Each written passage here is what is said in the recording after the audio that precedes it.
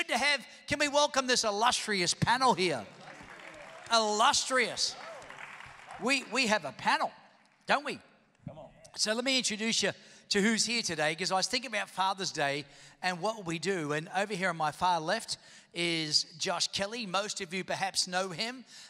He is our son. He is our second-born child, and he is married now with 2 children, a daughter and a son.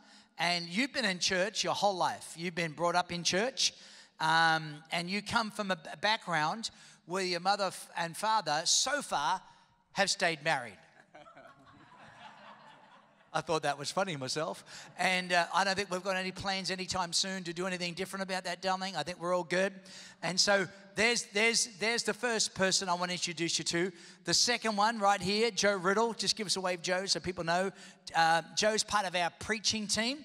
And Joe is married with 3 children, 2 sons and a daughter. You recommitted your life at Wave Church, and you come from a broken family. We're going to share a little bit about that. And then right here, the little guy, little John. This is Josh Coxwell. He has 2 children, a daughter and a son. You got saved when you were a teenager, and you come from a broken family. Your mother passed away when you were 16, I think. Is that right? And then over here, Bobby, give us a wave, Bobby, our Wilson campus. Come on, all Wilson, shout out your campus pastor down there in Wilson who are watching. Bobby's married, 3 children, 2 boys and a girl.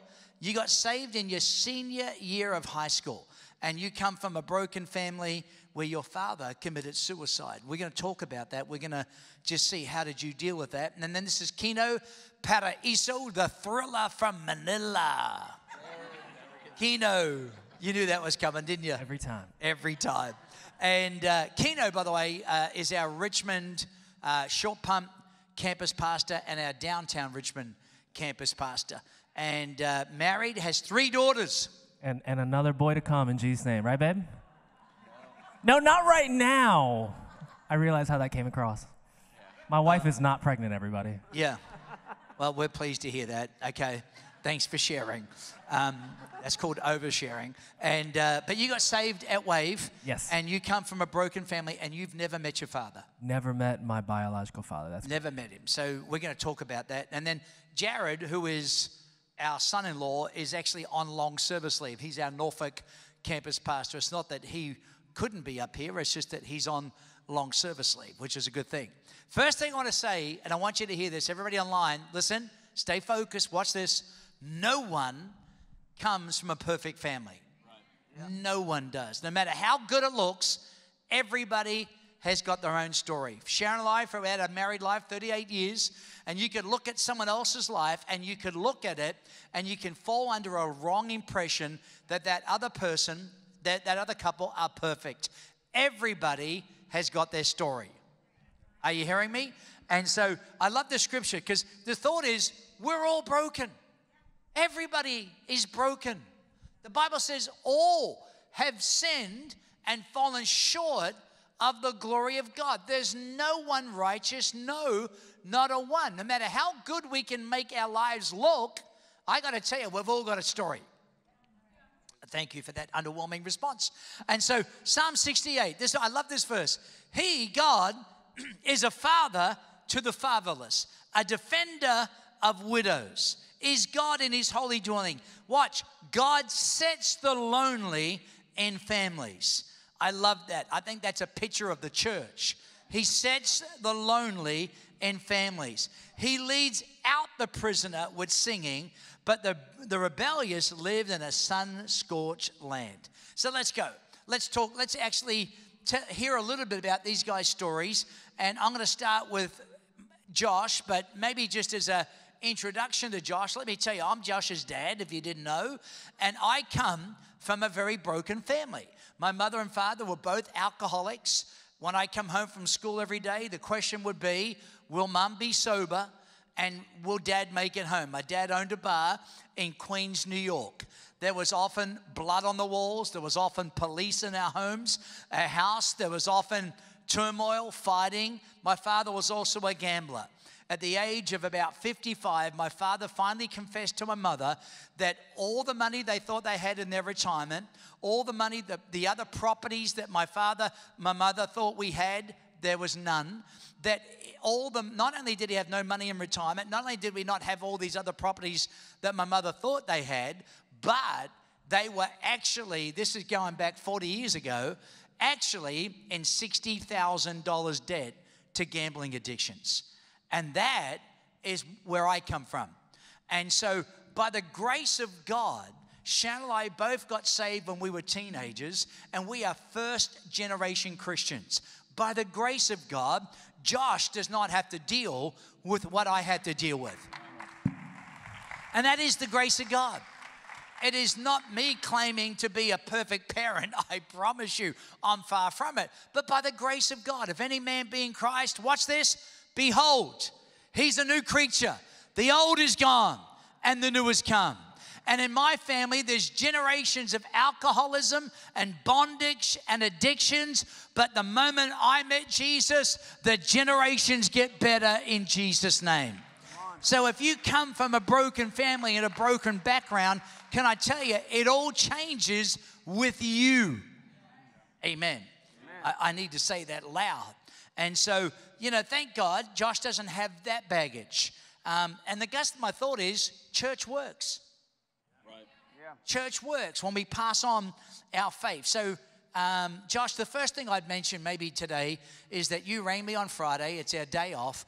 And you asked me to have a Father's Day round of golf. I did. Now, I know, by the way, that has nothing to do with him necessarily wanting to spend time with his dad as much as he knows it's a free round of golf for him. Can I get an amen? However, Josh, would you like to share about the game of golf on the back nine at Bay Creek as to who won the back nine? You did win on the back nine. You played some of the best golf I have ever seen you play. I opened a can. You did. 8 birdie putts. Yeah, didn't make one of them. I think he was praying. So, Josh, obviously, your story is a little bit different from everybody else up here because you grew up in church. Right. So I want to ask you a question, and you are our Great Neck campus, and I want to say this, you're a great father. You really are. You're a phenomenal. I watch you, and I just love. You used to say to me when you were a little boy, I don't know if you remember it, Dad, when I grow up, I want to be just like you. Do you remember saying that? Yeah, partially because I knew I was your favorite child, but yes. But I remember not understanding what he was saying because that was not my origin. I would never look at my father and say, when I grow up, I want to be just like you. I'm just saying the exact opposite. I'm just saying when I grow up, I want to be nothing like you. Because my dad was never around. My dad was always in the bar. My dad was always drunk. I have no real memories with my father growing up. None. He was never home. The only memory I have was when my sister set fire to my other sister, and she was in flames, and my father put her out. That's one of the memories. But Josh, just talk for a minute, like as a dad, and not just as a dad, but just as a man of God. What are your top priorities about being a dad? Yeah, well, first off, I said the wrong dates for summer camp. It's June 30th to July 2nd for any parents that were freaking out because I said the wrong dates. But I think it was a cool question to think about what my priorities are as a dad. And I've learned these things from, God's word and from being planted in God's house. And as well, I've had the honor and privilege to learn it from a dad that is, in my eyes, worthy of being honored. And I know what a blessing that is. Even talking about having a dad that I can aspire to be like. I know that's not everybody's story. So understanding for me what a blessing that is. And I do want to honor you on Father's Day. And thank you for being the great dad that you are, how you've led our family, how you've led our church family, especially these last 2 years. Come on, can we honor Pastor Steve, all of our campuses? And so I thought about, okay, what are my priorities as a dad? I think these are short-term and long-term for me, and they're in no particular order of importance. But number one, a priority for me is to be a great husband.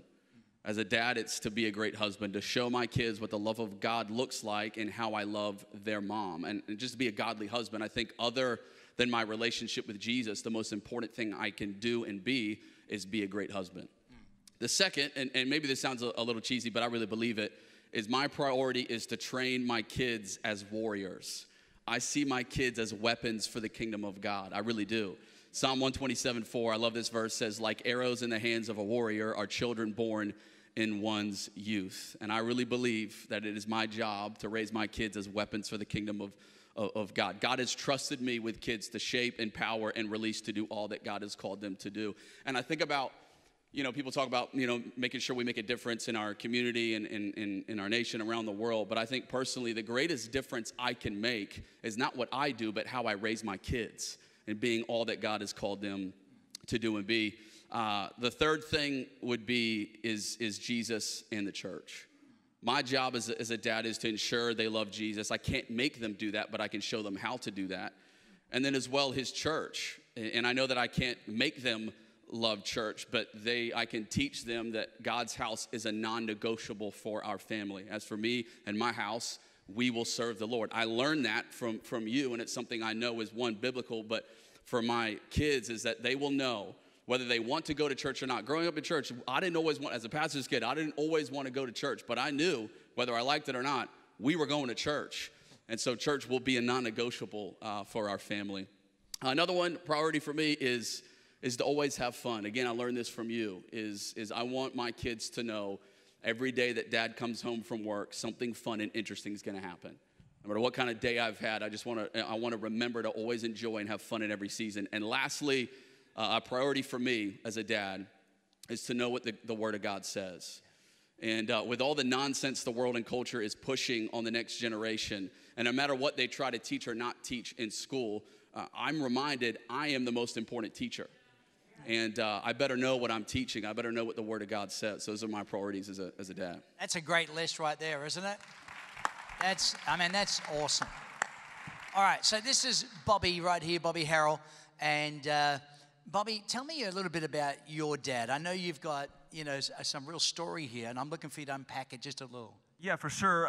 So when I was born, my mom was a teenage mom, and my biological father was I think still a teenage father at that time. But during the time my mom was pregnant with me, my dad and her split. They were married, and they split and started their divorce. And when I was born, he was out of the picture at that point. My mom had custody, and my dad got to see us every other weekend.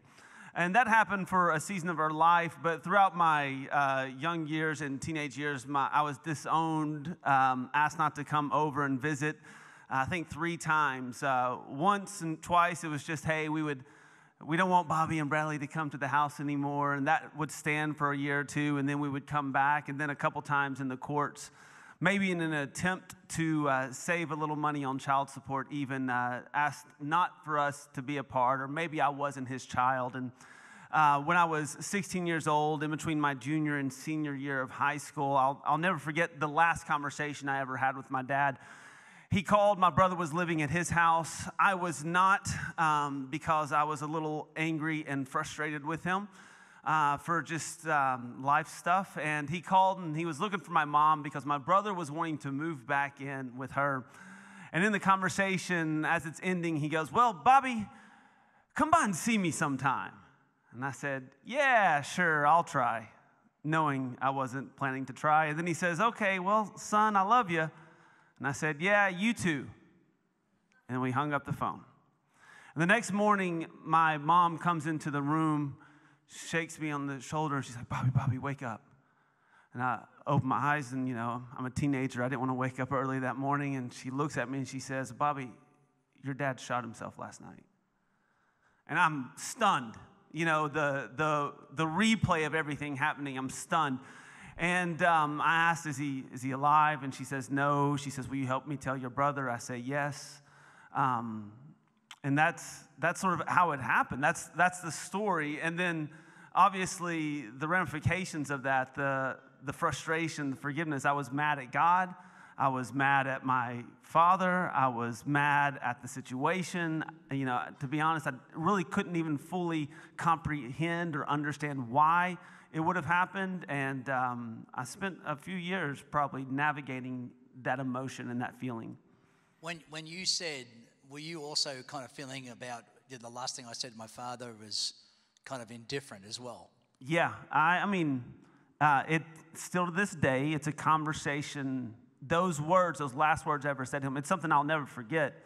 Now, I don't hold anger or frustration with myself, but I do have an awareness that my words are important, and you never, it might sound heavy, but you never know the last words you're going to say to somebody. So you had to forgive yourself. Exactly. And how did you do that? Well, I found Jesus. Jesus found me 6 months later in the middle of my senior year. I gave my life to God December 31st, 1999. Come on, Y2K. And when I gave my life to God, a lot of things began to change. So that was heavy in the part of forgiving myself, forgiving my biological father, and all those situations. But in addition to all that, my mom, when I was born, my mom just a short time later ended up marrying another man. His name's Terry, who was my stepdad, who's a man I call Dad. And for 20 years, lived in the home with him all the way until college. And though him and my mom aren't married anymore, I still call him Dad. I'll call him today on Father's Day. My kids call him Papa Terry, and we call him Papa because I was born in Tennessee, and that's the word we use. So so there was a man who's not biologically my dad who loved me and treated me like a son. And the power of that, I think, is pretty phenomenal and helped me navigate the situation as well. That's awesome. That's quite a story right there, isn't it? And to navigate that, and to you to be such a great dad. Shannon, I just love you guys. And you are, listen, Bobby, you are a phenomenal father. And think about that again, just what you're able to reproduce through your children and the blessing of that. How did you go? You talked about with God. Just for a moment, how did that go? You had to not just, you were mad at God? Well, I was mad at God. Again, a little heavy here. I remember laying in bed, and the thing that frustrated me most is I said I was mad because I felt like God let him die and go to hell. And that was my conversation with God. God, how could you allow him to go to hell? And, honestly, there was a pastor in my life at that stage in those conversations. And he talked me through that and that emotions and that feeling and maybe even my lack of understanding the full breadth of it and the power and the grace of God. And so I think that pastoral leadership would have been a huge factor in helping me navigate that. But then also, I think the other thing was the fact that I was willing to talk to God about it. And I think sometimes when you get mad at God, what we instinctively do is we stop talking. You're mad at your spouse, you stop talking. You're mad at a friend, you stop talking. You're mad at God, you stop talking. But I think the most dangerous thing we can do is stop communicating and stop talking. And so I think that would be wisdom for anybody struggling with forgiveness is start actually communicating to God and talk to him about how you feel. It's not as if God doesn't already know it anyway. Exactly. And he's waiting for those words to come out. Just raw on it. God's not mad. He's not shocked. He knows. That's awesome. Come on, give Bobby a hand. All right, so Kino right here. Kino Paraiso, the thriller from Manila. Man. I love this guy. I love him. I love his wife. You never knew your dad. So let's talk about that because I want you to talk a little bit about how has God filled the gaps of never knowing your dad? Yeah, I would start by saying I genuinely believe that the design of God is a mom and a dad in the home, but I'm thankful for my single mom who raised me. I texted her today. Yeah, shout out to single moms in the house. And she did her best. She tried to toughen me up. She would say things I think that she thought would make me a tougher man, wildly inappropriate things. And she would randomly just shove me. She still tries to wrestle me. I think she can still take me. She's tough. Bartender for decades. But I noticed, I grew up and I realized that, I was missing out on some things. And then when I came to know Christ in years in my life, teenage, young adult years, where I was searching, for that father figure, maybe even unknowingly, I love that verse that I've really come to know what it is that the promise of God fulfilled, that he will put the fatherless into families. And so I've come to know not only the grace that was on my mother in raising me and what I think God can do for single moms, but I've come to know the grace of God that, God hasn't only given us a freedom from the penalty of sin, but I actually believe that the promise of God is that he would also restore that which the enemy has stolen from us. And as I read my Bible, I know that when God restores us, he doesn't only just restore that which we lost, but he adds more blessing onto it. And so when I look at the lay of my life, my wife and I, we just celebrated 10 years of marriage. So that's longer than any of my mom's previous marriages. We got 3 beautiful girls, like you said, who are all passionate. They love coming to church, and we want to see them carry that love for all their years. But I just want to encourage anyone. Maybe you look at your life and you're like, well, I didn't get a fair shake. Yeah, I didn't get the leg up or the advantage that maybe other people have had. I want to tell you that God is all about seeing people be trophies of his grace and seeing you blessed and seeing promises fulfilled in your life. Awesome, King. So I want to ask you a question, and I think I know you, and I want you to just for a minute share about this. How did you learn healthy fathering with no role model? How did you learn that? Yeah, I think before I came to Christ, I definitely had some role models. They were just not good ones. They were on the streets, I was trying to imitate something, anything. The truth is the culture, the world is not providing healthy role models for people without dads. And so I found myself, I came into church and I had all kinds of these people in my life who were instructors. Paul rebuked the Corinthian church and said, among you have like thousands of instructors, but not many fathers. And so it was the first time coming into church that I actually got exposed to what a spiritual father could look like. One of the first ones was my CG leader. Shout out to all the CGs. Yeah. Look how happy they sound. And I had a guy who was my age, who I remember in high school, partaking upon some things that, I should not have, and seeing him in church right after I gave my life to Jesus, inviting me to his Bible study, his community group. And I was just like floored. And though he was my age, he started talking to me about Jesus. He gave me my first Bible. We was reading the Bible, and I was just like floored. And then just coming into church, I got a chance to really see what I would call the spiritual father in my life, Pastor Steve.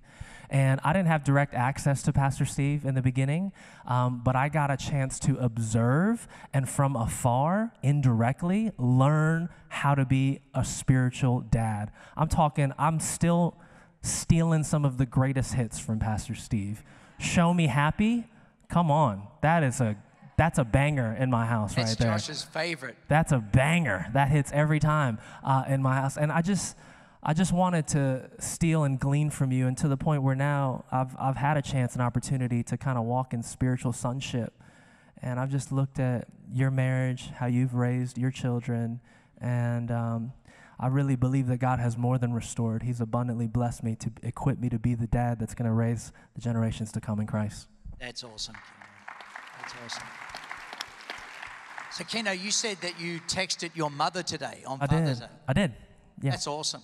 Because I got a really nice text from my son, Sam, and just saying, Happy Father's Day. Hope I can be half the dad you have been. And then my daughter, Alyssa, she texted me. And I'm just looking. I don't have any texts from you, Josh. I don't see anything. Well, there should be one coming through right about now. I literally just got the text. What's it say? Love you, your favorite son. Wow. Okay, let's keep going then. Okay, here we go. So, that's again, these guys have got incredible stories, because I think sometimes we look at somebody who's a pastor and we just think they've got it all together and they've got nothing. And I'm praying today that we actually are encouraged and we get perspective that we can all be great fathers no matter what's in your past, no matter what father you did or didn't have. And these are incredible stories. This guy here, Josh Coxwell, your father was a Navy dad. And if I got this right, was deployed for 6 years of your life, not just in the Navy 6 years, but was away at some of the most formative years of your life. And your mother passed away when you were 16, and your dad marries someone who has all sorts of just life-controlling habits, which created a huge rift in your family. How did you deal with that? Yeah, so my dad got out of the Navy when I turned 16 in June, and then my mom passed away in a car accident that October. And so just dealing with the heartbreak of losing his wife of 20 years at the time, my dad kind of went through a season where he didn't know what to do with himself. He didn't know how to be. He didn't know how to be a dad. He had been gone for so much of our upbringing. And when he was here, he's a great dad and sacrificed a lot for our family. But just dealing with that heartbreak, I don't think he knew what to do. And so there came a season after my mom passed away where my dad I'd see him for about an hour a day over the period of about 8 months, where he would come home and just couldn't deal with the heartbreak of not being in the house that him and my mom built together and raised us kids in. And so at the end of that, he met a woman in a bar, brought her home, and she, unbeknownst to us, had some hidden addiction issues. They ended up getting married, and through the season of challenges, he chose her time and time again over trusting what we were saying. And so there came a point where I graduated college and I moved out, and I realized that I could not stay active in that relationship until things changed.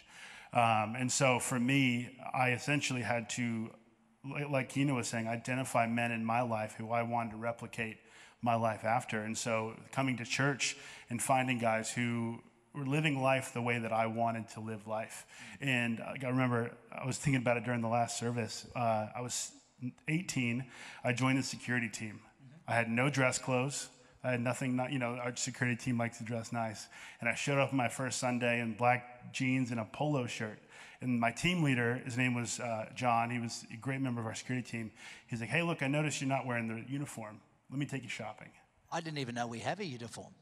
Well, you look, awesome. Yeah, but he took me shopping and bought me the clothes I needed because he knew that I couldn't afford them at the time. And I remember, there's moments like that throughout my entire upbringing where God brought men alongside me to help raise me and, fill in some of the voids. And my dad and I have since reconciled. We were actually building a dining room table for his house. And I remember just sitting there thinking, I can't imagine the heartbreak he went through in losing my mom, because she was the love of his life.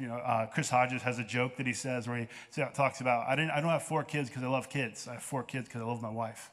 And that was my dad. He, again, great dad, but really loved my mom. And so he didn't know how to deal with that heartbreak, and it left a huge void for us kids. When I hear you say that, one of the things I hear is a mark of a maturity, because you're also showing grace and compassion and understanding to your father. And obviously that's something you've learned over time as you grow. And there's a lot of grace there, and I appreciate that, because I think sometimes some sons and daughters can be a little too harsh on their dad, but you've come to a place of realizing he lost the love of his life. Now that created complications for you, and you've had to navigate that, but well done. That's a mark of maturity, isn't it? Yeah. So the family tension and strife, how did you deal with that? Yeah, honestly, for a season, for me, it was stepping away from it and really getting to a place where I could develop me in a way that was healthy and reflected the life that I wanted to live. But coming back to my dad, it was about 2 years ago that we had that conversation where I just told him, look, I've held resentment against you. And we were still in contact, still went to family events and stuff, but that father-son relationship definitely wasn't where it would be in a healthy relationship. And so I just went to him, and he didn't even know that I had felt that way. In his mind, I know things aren't right, but I didn't know that's how you felt. And so we were able to reconcile, and I told him, look, I forgive you. I don't expect anything of you, but I love you. And yeah. That's amazing. I mean, these stories can be replicated 100 times, but I think it really helps us all sit in the room here and realize, you know what? God is a father to the fatherless. And these stories. And Joe, I want to get to you, because Joe, you're part of our preaching team, and your family broke up when you were 13 due to gambling. Your dad embezzled $500,000. Family lost all its money. You actually testified against your dad in court. Just tell us your story. Tell us, how are you with all that? Yeah, my father came to Christ when he was on his way to Norfolk for a substantial drug deal. He had been in the Navy before that. His skills and what he was doing in the Navy at the time, they had use of him in the intelligence community, so he spent a lot of time in Africa at that stage in the Cold War. Someone approached him and told him he could make a lot more money using the skills he was using in the military for organized crime. And this was before my dad knew Christ, so he said, sounds great. So he got out, was doing that. And he was on his way to Norfolk, Virginia for a very large drug deal when his sister reached out to him again, shared Christ with him, and he made a decision to follow Christ. And he never showed up for the drug deal. The drug deal was there, the police were there that day, and everyone that did show up was apprehended. So this organized crime group thought my father snitched him out. So my dad was on the run for multiple years, and they finally caught him in a hotel lobby, did a hit, left him for dead. He survived. He had to drive himself to the hospital, and he collapsed from blood loss in the ER. Started following Christ, began to put his life back together again, met my mother in church, but his job began to take him for trade shows to Las Vegas around the time I was 10 years old. By 13, he had full-blown gone back to his old life, unbeknownst to any of us. He embezzled all the family's money away. My father completely unilaterally managed my family's finances. I remember being told, when you choose to go to college, money won't be a problem. Just choose where you want to go. To hide the money he lost, he then started taking money from his company to the tune of $500,000. Federal case, everything repossessed. And for some other things that he did, I had to testify in court against him. So that's really how my journey started there. In terms of how I'm doing with all that, just amazed at the goodness of God. I think for a lot of years, I was in a holding pattern because I tried to act like it never happened. And then I realized that God doesn't erase what happens, he uses what happens to us. And that's far more powerful. Anyone can pretend like something didn't happen. And you know, the world has that saying, fake it until you make it. But that was not working. And what happened was I began to understand God is greater than what happened to me. And I learned to walk with a holy limp. You know, in the same way that you look at a person with a scar, it shows life happened, but they were healed. I learned to embrace those things and realize God can use this, but no, not for 1 second did he cause it. And so that has led to a journey of knowing who I am in Christ, and that what happens to me doesn't have any more authority than I surrender to it in Jesus' name. So that'd be how I'm doing. So talk to me about you being a dad, because these guys are all great fathers. Let me tell you something. They are amazing fathers. None of them's perfect, but you're all great dads. So you think about that for all you guys with your family origin, family background. You know, I guess my thinking is, you know, what helped you to get healed and whole to be such a great dad that you are today? Yeah, I think it would be two things. I think one, I learned to look at my life more through the gospel. What does the work of Jesus' death and resurrection have to say about what I'm going through right now? And I realized I was putting so many boundaries on how the message of the gospel works in my life. I saw it as only working in this one little area. And yet on the journey, I had to realize, no, my entire life is in the shadow of the cross and in the reality of an empty grave. And allowing that truth to work into even this area of my being and my identity, because it's been in different seasons. I've had to wrestle with it in different ways. When I chose to marry my wife, when my kids were born, those watershed moments where I would hear my friends around me celebrating with their dads, and my dad was nowhere to be found. Learning to take those moments to Jesus. And I think the other thing, it's actually something that I learned from someone in the defense establishment. His name was Colonel Boyd. He had the OODA loop: observe, orient, decide, and act. And I just learned to take a step back, dial back the intensity of moments where I knew it was a trapstick for me. Like with my dad embezzling money, finances were a major insecurity point for me for a very long time. I had a lack mentality, and that came out of my family upbringing. And so learning to observe the warning signs when I was starting to go down that path, orient what is the gospel response, decide that is what I'm going to believe, and then act on it. And the more you work through that cycle, OODA, UDA, I realized the more I was able to think biblically, and that has helped me to grow over the years. What a great story these guys are bringing today. Let me close it out with each of you. If you had just one piece of wisdom to everybody here today, everybody online, to all of our campuses who are listening today, and I'm really believing this is going to be one of those Father's Day messages that absolutely is going to be a defining moment. And actually, I'm really praying that this will go viral, that this will give so much hope to so many people, because we can look at our life and think how hurt we are, how disadvantaged we are, and we can look at someone else's life through the filter that is not real.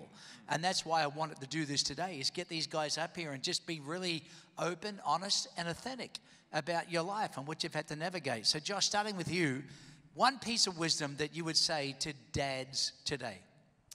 Yeah, my piece of wisdom today is something that is, I believe, is really simple and practical, but I believe it's powerful. I've met a lot of great fathers, and one of the things that they all have in common is they were all accountable.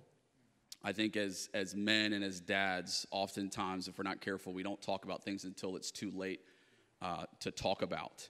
And I believe as dads, spiritually, we hold the keys to the front door of our families. What a humbling responsibility that is. And our families are way too important for us to think that we don't need accountability in our lives. God has called you as a dad or a spiritual dad, but He didn't call us to do it alone. And so I'd encourage any dad here today is make sure we've got accountability in our lives. So what you're saying is, who is there in your life that you can take the mask off? Mm-hmm.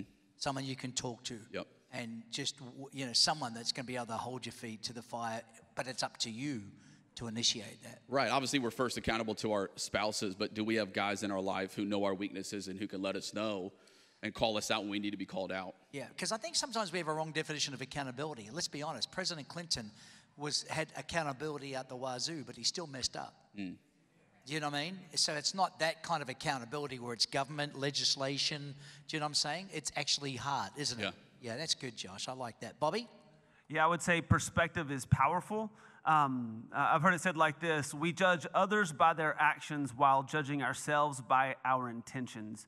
And when we think about like things of forgiveness and things of moving forward, considering that we are human beings who do need the grace of God, there's a scripture that my wife quotes often, and it's Job 8:6-7. It says, "For if you are pure and live with complete integrity, He will rise up and restore your happy home. And though you started with little, you will end with much." And I think it's just that reminder of let's run our race that God's called us to. Remember that it's only by the grace of God we have the things we have, and I believe that's key to being who God's called you to be. One more time, that scripture, Job 8:6-7. "For if you are pure and live with complete integrity, He will rise up and restore your happy home. And though you started with little, you will end with much." Beautiful. Keno? Yes, I am the dad. My oldest is 6, so here's a big thing my wife and I practice. Find dads that you admire and just figure out how you can copy them. Paul often said, imitate me as I imitate Christ. And so for me, I find dads, and it takes getting over my own ego, right, dads? To be able to say, hey, I like how your kids worship, the fact that they even worship. I love how your kids behave. I love how your kids speak to you. I love how your kids text you on Father's Day, all kinds of stuff that you admire. It's text you on Yeah, Father's Day. That's a figure out. And I even got a text from Laurie, my daughter-in-law. You're struggling, bro. And my wife and I will literally just say, how can we learn from you? Teach us. So just being teachable. Yeah, I love that. And that takes a real man to do that, by the way. That's what I say. Well, no, it does. Because here's what happens. We all think we got to be ourselves. We got to be authentic. But what you're saying is observe, watch, who's doing this well? And learn from them, and don't be insecure enough to go, there's nothing someone can't teach me. If someone's got a strength somewhere, and did you quote that verse? Paul said, imitate me as I imitate Christ? That's right. Yeah, awesome. Joe? I would just encourage dads, really give special attention to your definition of success. Because if you're working to the wrong definition, you'll miss the mark. You'll miss the mark. And the world, if you allow it to, will define success for you. And that is a fool's errand. It will never hit its true mark. And Jesus said, there's a lot of people out there building their lives on wood, building their lives on hay, building their lives on stubble. And as fathers, I believe our ultimate responsibility is to prepare our children to one day look their Creator in the eyes for all of eternity. My job, more than anything, is to prepare my children for eternity. So making sure we have the right definition of success. Joe, that's brilliant. I remember when Cheryl and I were really wrestling with a call to pastor in the United States. As clear as anything, I sat down with someone that, Keno, you talked about. When you find someone that you admire, we found someone that we admired, Wayne and Len Alcorn. And I said, Wayne, I've been asked to travel all over the country, preach and teach, but I know God's called me to pastor in America. And he said to me, he says, Steve, I'll never forget it. He goes, what does it profit a man if he gains the whole world? There isn't a church or a pulpit he's not asked to speak in, but loses his children. And he goes, what matters the most is your family. It pulled me up, Joe, to understand what really matters and what success is, the wood, hay, and stubble, versus making sure you take your family with you. So that's awesome. Josh.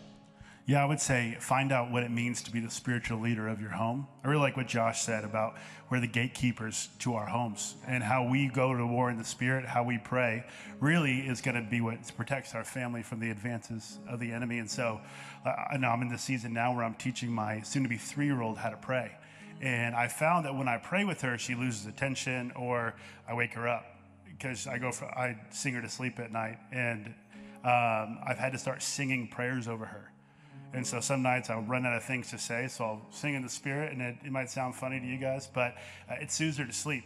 And she doesn't have nightmares when I do it, but sometimes when I don't, she does. So I'm just going to say it works. But just find out what works for you, and praying for your family. Don't just pray these, cheap prayers and throwaway prayers. I'll hope they have a good day tomorrow, good night's sleep. But prophesy, speak to your children, call out the man and woman of God in them, so that as they raise up, we had this list for when our daughter we were pregnant with her, to what she would look like, how she would behave, and I kid you not, they're the same thing.